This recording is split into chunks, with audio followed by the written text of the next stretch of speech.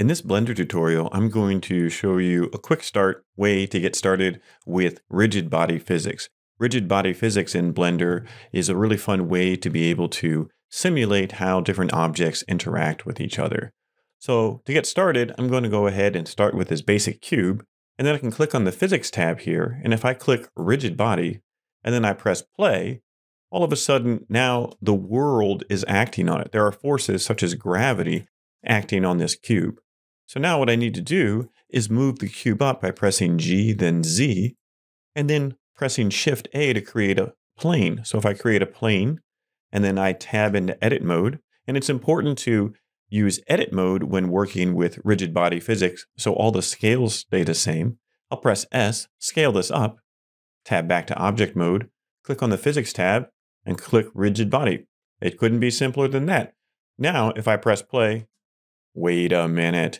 Both of them are falling. That's supposed to be the ground. How do I make that not fall? Well, there are two types of rigid bodies in Blender, active and passive.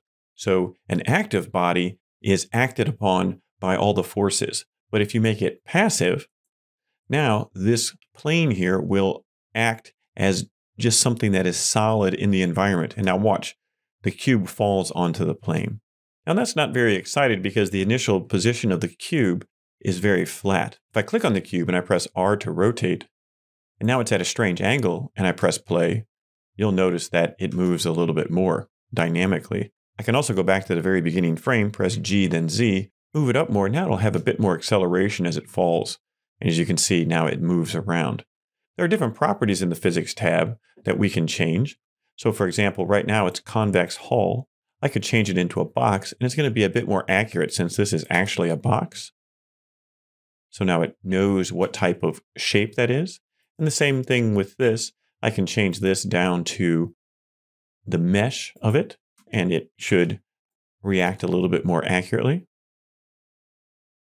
So you can change how much friction is involved. So for example, this surface response here, if I make the bounciness more, now when it falls, it'll have a bit more bounciness, and if I lower the friction, it'll slide around a bit more. So you see how there it rolled a bit more because it has less friction.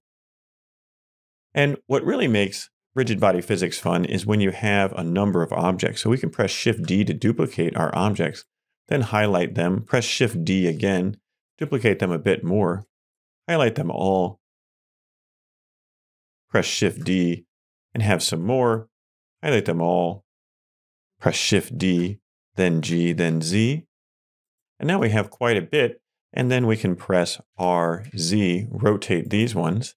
And now if we play our physics simulation, all the boxes bounce around together, which is a lot more fun.